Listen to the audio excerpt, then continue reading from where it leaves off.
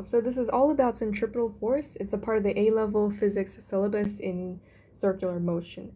So previously, in my previous video, we talked about how objects would move in circles.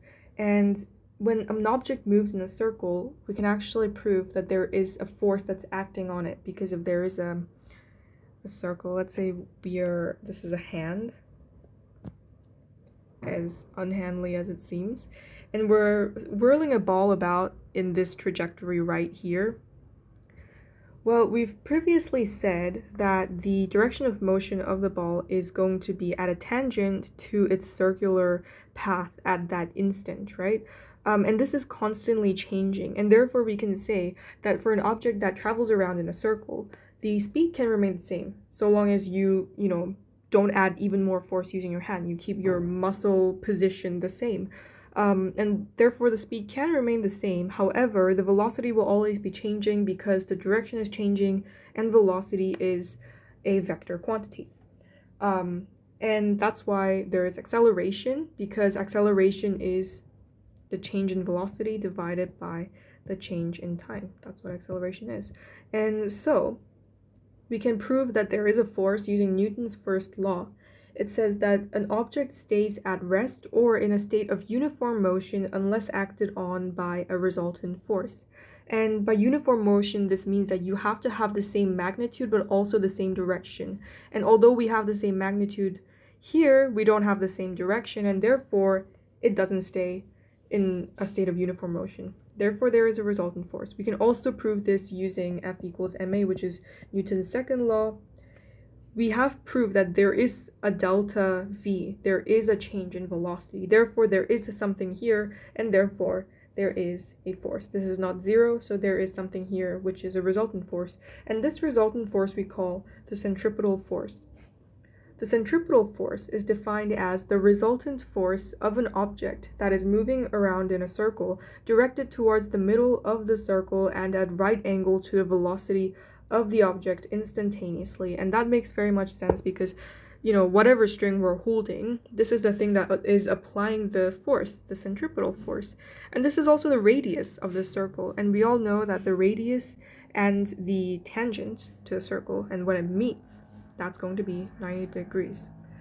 So that's what centripetal force is. If we take this is basically the trajectory of the ball that we were talking about just now. And then we take these two paths and then we put this little vector thing and we shift it downward so that it's connected to this. We're going to get something like this, which is a vector triangle. And this is how we can determine the delta v, how much in velocity it has changed as it moved from here to here around in a circle. Well, we can first of all see that it's approximately at right angles to the velocity that it was before. However, this is only when delta v goes very close to zero, which means that, these two balls are very close together. They didn't actually move apart that much, which means that this would go very close to this as delta v becomes very small, right? That's only when we have right angles, because over here we can clearly see that this is smaller than a right angle. But when it becomes like this, it will become very close to 90 degrees. And when it's 90 degrees, we can also prove that it's directed towards the center of that circle. And therefore, as delta v becomes very close to zero, because acceleration is delta v divided by delta t, acceleration is also towards the center of the circle, same as that of delta v. Delta v is approximately at 90 degrees. So acceleration happens towards the center of the circle. An alternative way to prove this is F equals ma. The same force is causing the change in velocity as well as the acceleration, and therefore they're both in the same direction, which is at right angles and also towards the center. Why does speed stay the same, and how is it possible to explain how speed stays the same while there is an acceleration or a resultant force? Well, we can just prove that there's no force component in the direction of motion.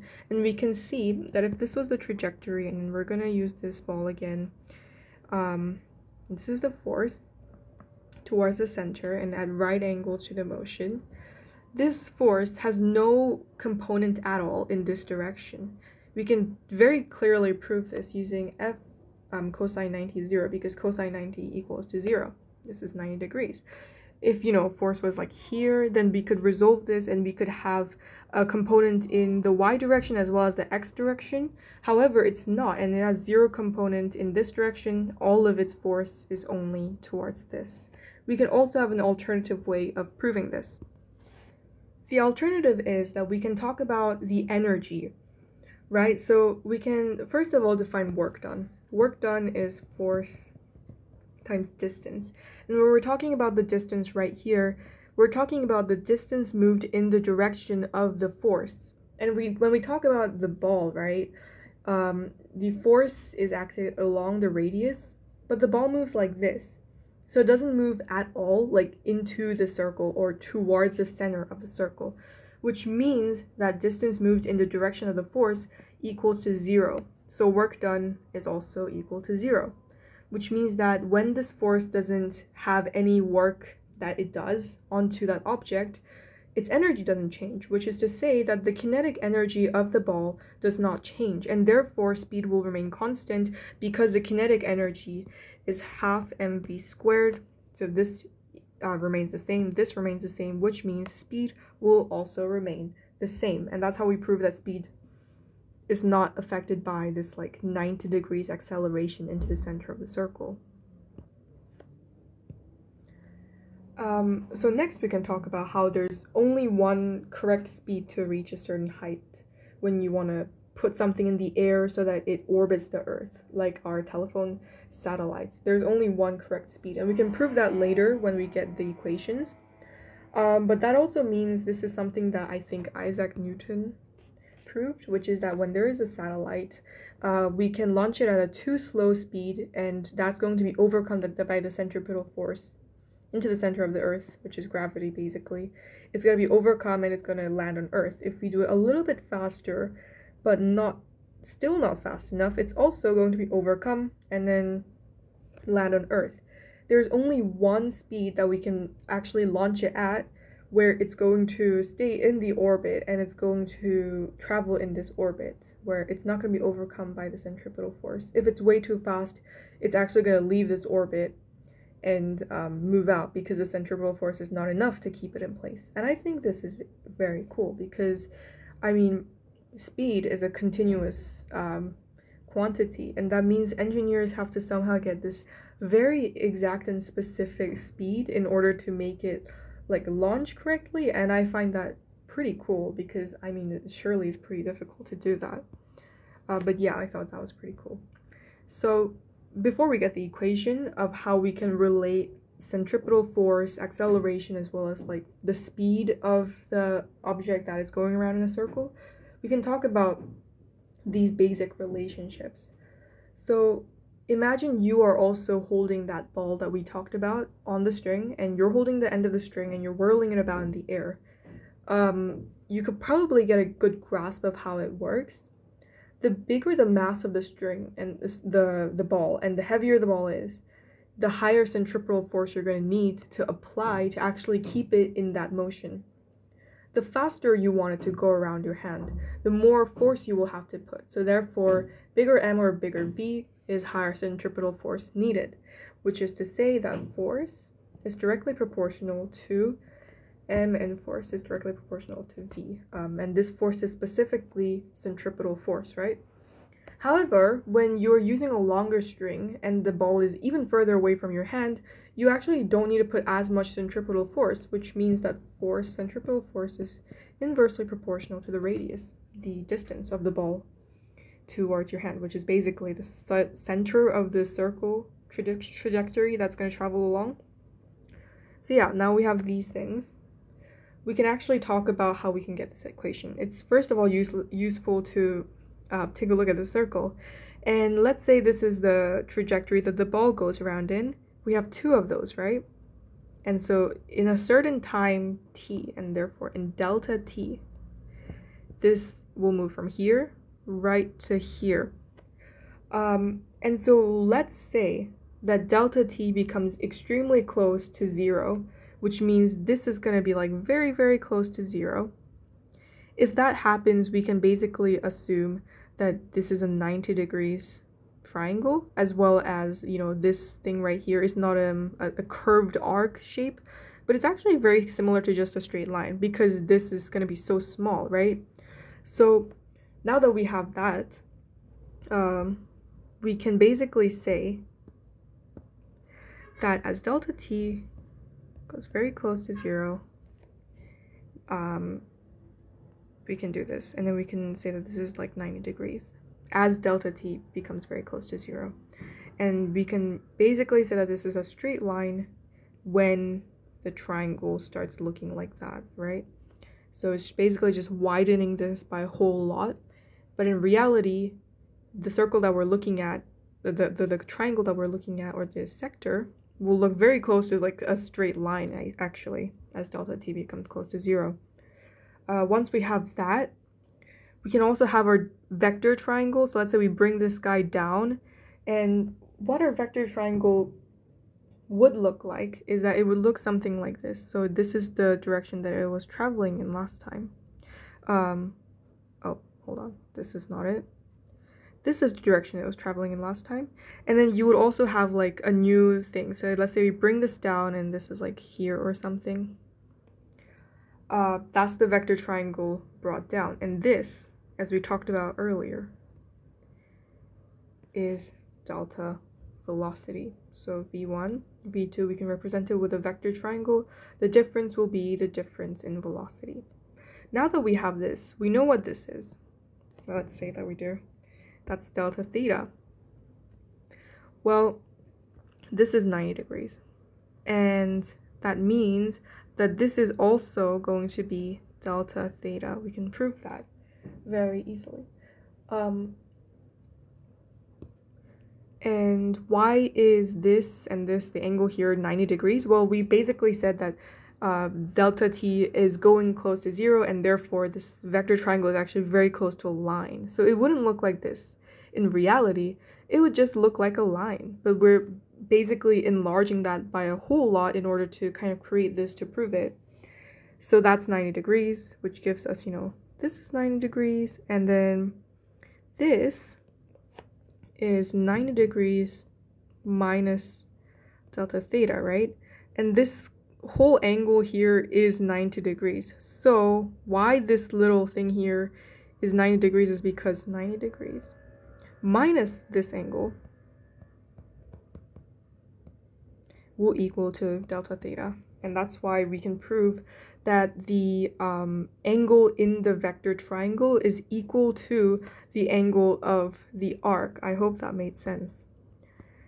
So now that we have that, we can say that because the delta theta here is arc divided by radius, which means the angle over here is delta v divided by v1. Now that they're the same, we're using the same ratio. That means, you know, delta theta is delta v divided by delta 1, which is initial velocity. Oh no, did I say delta? Delta v divided by v1, which is initial velocity. And therefore we can just put this and push it over here. We get v1 is delta theta equals to delta velocity. Now we can divide this thing by delta t, which means we get this and this. Now this is basically acceleration. Acceleration is the change of velocity divided by the change in time. And so we can denote this by a. Over here, we know that omega, or angular velocity, is equal to angular displacement, aka delta theta, divided by delta t, which is delta time. And so we can actually cross this out and we can put omega right here, which finally gives us the equation a is v1, which is like the initial velocity that we were talking about, the velocity right here, times angular velocity, omega. We can also prove this. We can also expand on this even further. We know that the speed of a certain object is the angular velocity times the radius, and that's also mentioned in my previous video. And therefore, the angular velocity is speed divided by radius, if we put it over here.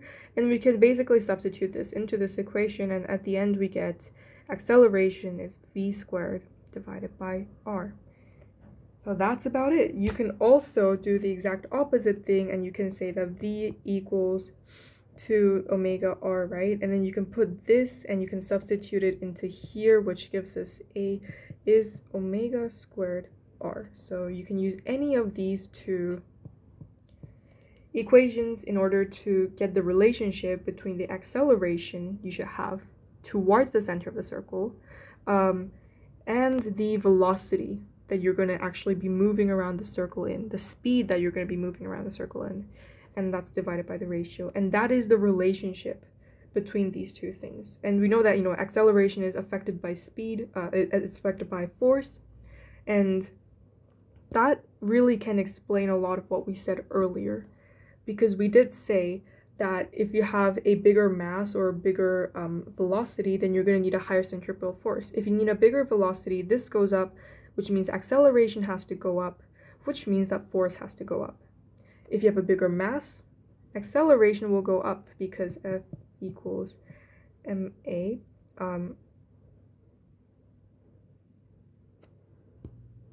Force is going to go up because m will go up, and then acceleration, if it stays the same, you're still going to need more force.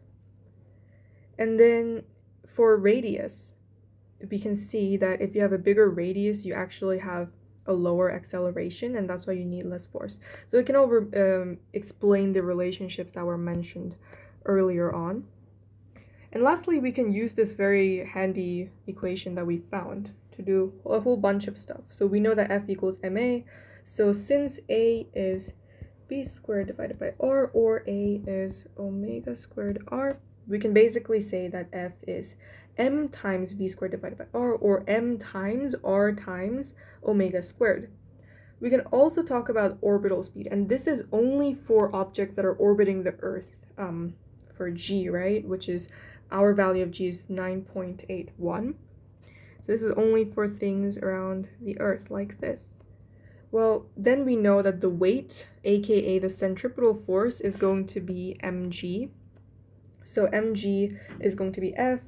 Mg is equal to this, and you can basically cross out the mass, and you get g is the speed squared divided by r. And you can actually put real values in here. So assuming that this is on Earth, and assuming that it's not so far away from the Earth that the radius is very significantly different from the radius of the Earth, and also assuming that it's close enough to the surface that g stays the same, then we have g equals 9.81, and r will be approximately equal to the radius of the Earth, which is 6400 km.